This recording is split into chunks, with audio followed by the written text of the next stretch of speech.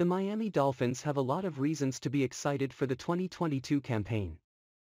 They have a new coaching regime, new weapons on both offense and defense, and a clear plan at quarterback in Tua Tagovailoa. If Tagovailoa is going to succeed in 2022, he's going to need help from his flashy new target Tyreek Hill.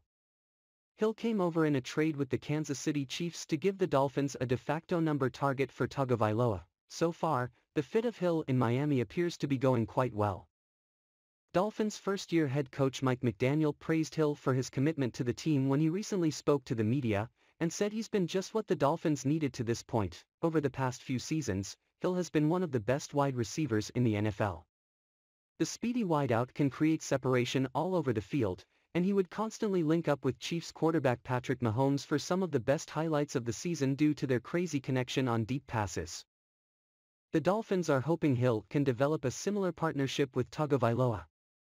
McDaniel certainly threw some high praise on Hill by labeling him as one of one, and in a sense, he's right. There isn't really another receiver in the league who can offer a similar threat to what Hill does. It's still early in training camp, so Hill hasn't really proven anything yet.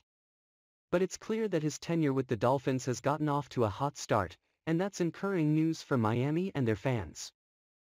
Now he will need to translate his success to regular season games, and that will be the key in determining how successful Hill's tenure with the Dolphins will be.